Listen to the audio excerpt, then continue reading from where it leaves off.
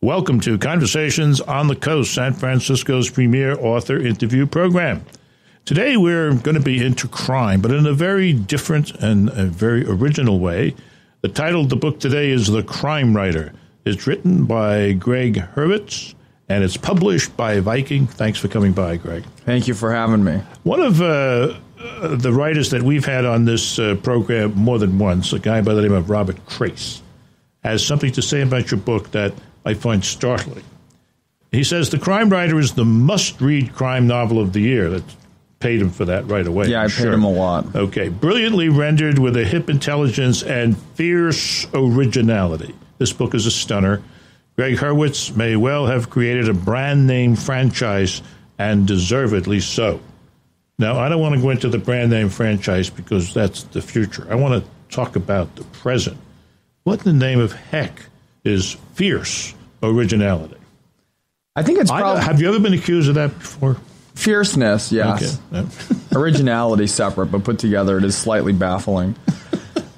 I think it's probably from the notion of taking a crime writer and making him the protagonist of the show. Okay. Yeah, that's the thing. That's the idea that came to me. That the main character, Drew Danner. Yeah, the main character basically runs the show. He's the protagonist of the book.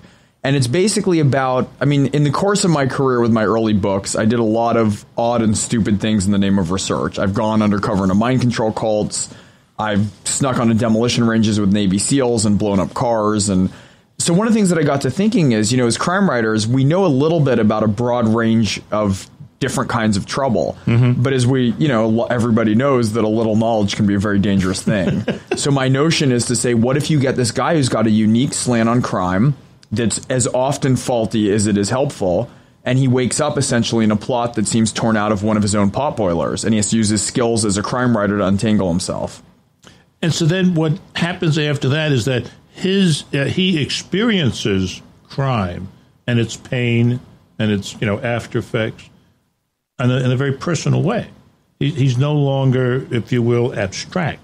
Absolutely, and he realizes that a lot of his notions, some of his starting notions are helpful. He knows criminalists he can call. He knows how police interrogations work. But he also realizes that a lot of the notions that he had about crime are completely wrong. A lot of them are imported from books and TV, like with all of us. Uh-huh. So he's running into these situations where people are saying, look, Drew, I'm sure you want a DNA analysis run in 24 hours, but this is the real world. It don't work like this out here. So back to square one. And also, he's not acquainted with... He realizes the exploitive nature of his job as a crime writer in a certain way, and the fact that when he himself is at the center of a high-profile murder case and could very well be the murderer, he has amnesia and isn't aware of it. One of the questions that is here at the start of the book is, did I kill or not? Right. And he doesn't know. He really doesn't know. He doesn't know. He's woken up in a hospital room with a scar on his head and a cop flapping a crime scene photo of his dead fiancée in front of him. And they think he did it. He's got her blood under his nails, and he cannot remember that night to save his life. Mm. And so, his understanding of the real pain that comes from being at the center of an investigation, and he reflects back on the ways that he used crime to sell books and to do research and all these other things, and it doesn't have... He's never been inside the belly of the beast the way that he is now. Yeah, now, instead of being the writer in charge, Danner is at the very center of all that happens for good or ill. Absolutely. Giving everything, a quite different perspective, both for him and for readers. This is interesting. From the reader's standpoint, I think you have the same kind of experience. This damn thing is upside down. Well, it's completely upside down. And in fact, when he gets some ways into his investigation, he finds himself, he's at the center of these bizarre psychological assaults that seem like they're almost springing from his own imagination. Right. And he doesn't know. Is he being gaslighted? Is he gaslighting himself? And when he gets into this a certain way, he realizes that to make any sense of what happened to him, what's still happening to him, he has to sit down and write this story the way that he's written the stories before. And so on page 90, he sits down and writes the first paragraph that opened the novel. And so the book that we're reading, his process of writing the book and the investigation are married into one, and that's the book that we're reading, is the book that he's writing. And the manuscript at some point has editorial notes, and they're put there by one of the characters, Preston Mills, who says to him, look, fella, the way out of this quandary that you're in is to investigate, to go at it as though it's part of the story. Yeah, he says it's like building a plot, but you're stuck in the middle of it. And so basically, Drew has written this manuscript, and Preston's come in and looked at it and said, well, if this was a plot, what I would say to you as your editor is you're looking at A and B, but not at X and Y. And so he gives him editorial notes that then impact Drew's investigation.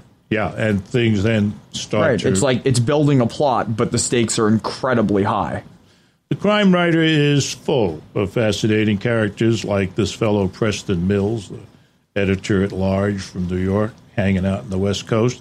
And we'll meet more of them when we come back. You're listening to Conversations on the Coast with Jim Foster. Follow us on Twitter at Jim Foster COC or send an email to jimfostercoc@gmail.com. This is Conversations on the Coast. The title today is The Crime Writer. It's a novel written by Gregg Hurwitz, published by Viking.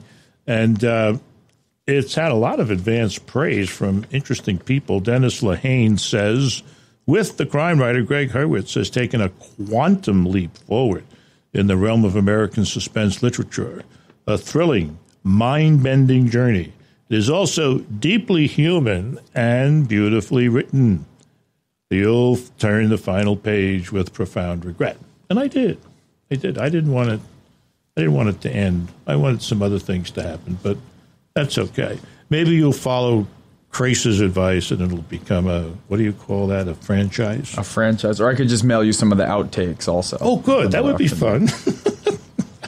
I want to talk about one of the things that Lehane says, but before we do that, and you touched on this a little bit, do you as a writer living in Los Angeles and working there, do you have LAPD access like Danner? I have a really nice network of consultants at this point. You build them up. You get there by mafia introductions where someone has to kind of vouch for you to make an intro to someone else. So I'm at the point now that pretty much whoever I want to talk to, I can get to, but sometimes from a circuitous route. Like if I need to talk to someone in the Secret Service, I call a friend who's a Navy SEAL who once did a joint op with someone in the CIA who was a roommate with a guy in the service. And then so there's a hookup now that I know enough people who know enough people that I can get in and around. But I do a lot of firsthand research out in the field. Okay. One of the things that Lehane says, he talks about the book being deeply human. And I think the reason for that, or one of the reasons, is because the characters are so real. They're flawed, but they're genuine people whom you would tend to like, or at least want to know more about. Like this Preston Mills, who's, as I said at the break, he is the Danner's editor. He's stationed in New York and hanging in L.A. Right. And he barges in whenever he wants. And the one time that Danner goes over to where he lives in a pigsty. Yeah. Which is not very editorish, I don't think. Well, it's not. Yeah, it lacks the grandeur that Preston's managed to cultivate when he's out in the world. He does not like being caught on his own turf. Is that any editor you know? I'm going to plead the fifth. All right. Okay.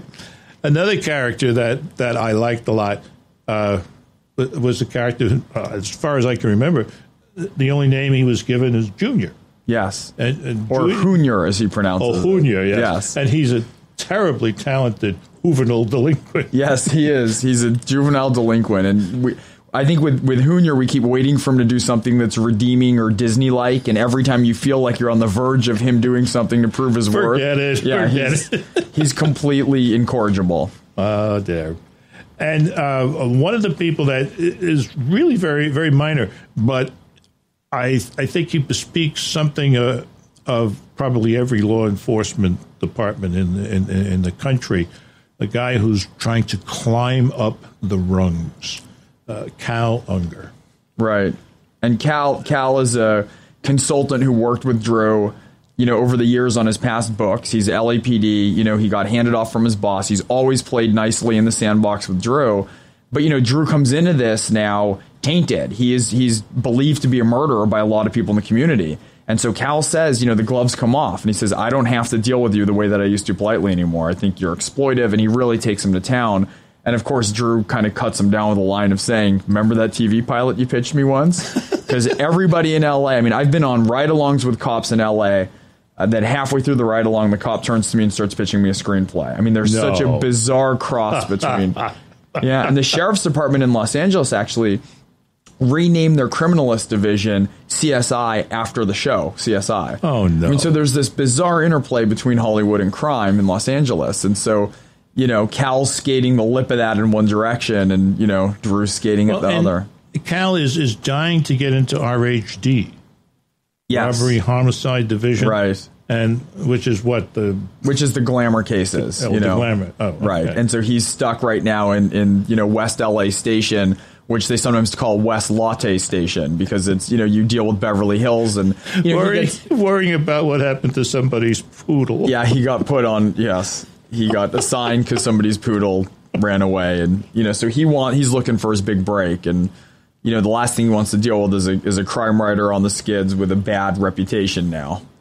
One of the things that we were talking about before the show was how a person who's doing crime writing doesn't have any time or space really to dig deeply into a character, so that when I can say that somebody to me is memorable from a book like yours, I really mean that as quite an accomplishment. And the guy that sticks with me the most is Chick. Really? I love Chick. Chick with his many friends. Yes. Quote, brothers, unquote. 17 brothers. And he played ball for the Dodgers and made a terrible error. Yeah. And it's following him around. He had his Bill Buckner moment, but he's got, he's so good-natured. He's considered, he lost the series for LA. And, he's just trying to make good in life now. There's one more character in The Crime Writer that we must talk about. Her name is Carolyn Rains, and just stay tuned. You're listening to Conversations on the Coast with Jim Foster. Follow us on Twitter at Jim Foster COC, or send an email to jimfostercoc@gmail.com. This is Jim Foster. It is Conversations on the Coast, The Crime Writer. What kind of novel should I say? A mystery? A thriller? I just do crime fiction because it's the safest bet. Okay, The Crime Writer, a crime fiction. Written by Gregg Hurwitz, published by Viking. That's what we're talking about today.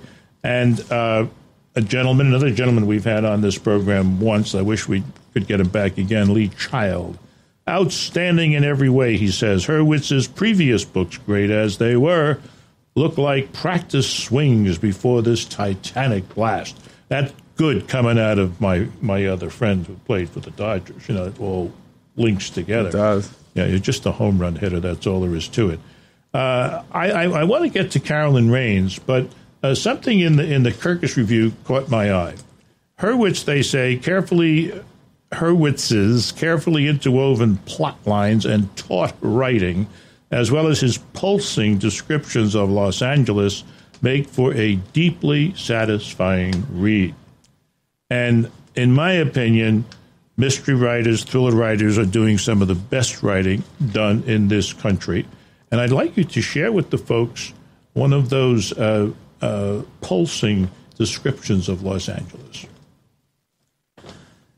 Flux is the Hollywood club of the minute, trending hot with wheatgrass martinis, bamboo walls, and a bump and grind DJ beat ideal for ecstasy humpers, film industry underlings, and clubbies.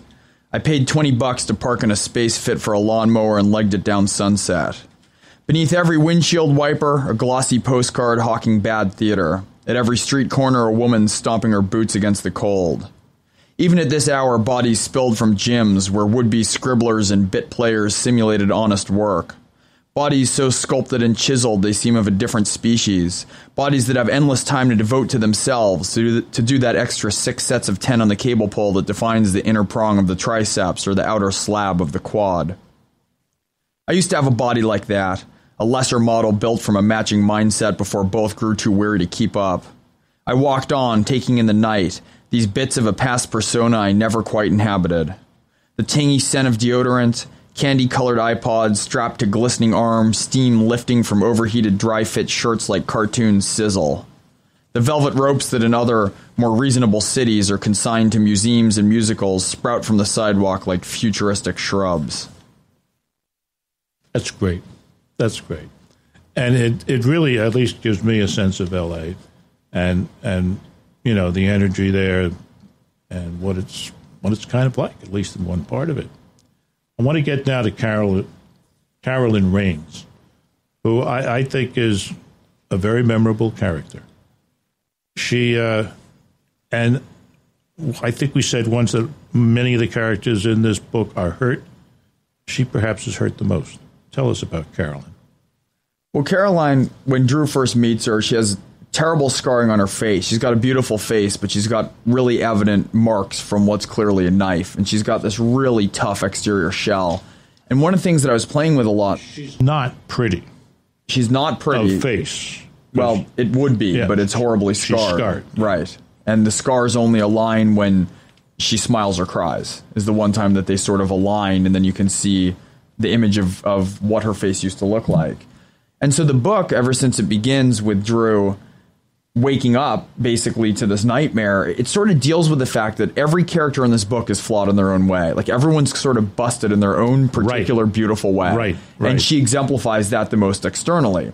With Chick, it's because he dropped the key ball, you know, that lost the pennant for the Dodgers. With Drew, it's because of the enormous amount of scrutiny and the fact that everybody believes he's a murderer, and he even begins to doubt his own innocence. And with Caroline, it's because, you know, the minute she walks in anywhere, people take in this scarring, and so she's cultivated this real tough exterior to interact with the world that's very self-protective.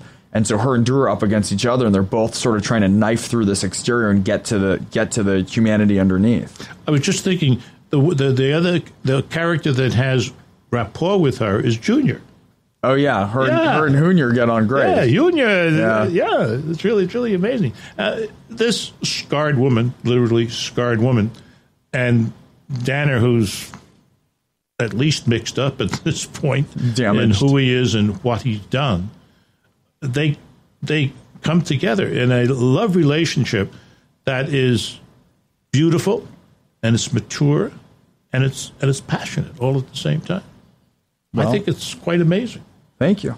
And she is, well, we don't want to say at the end whatever, because we shouldn't talk about the end. Yeah, we can't talk about that. It's the problem with crime fiction. We cannot talk about the end. But I want to tell you that I find her so real, so honest. You'll carry her away with you when you've closed the book. Well, thank you. I really appreciate your giving us. Now, what about the franchise? What about the franchise? Is there going to be one? Future books, it's the one thing I'm superstitious about. I don't like to talk about books when I'm writing them because I'm worried they'll run away. Okay, so here's an author that won't tell us about his future book. He has spent a wonderful program telling us about his present book. It's called The Crime Writer, and the author is Gregg Hurwitz, and it's a crime novel you oughtn't miss. This has been Conversations on the Coast, and I'm Jim Foster. Follow us on Twitter at Jim Foster COC, or send an email to jimfostercoc@gmail.com.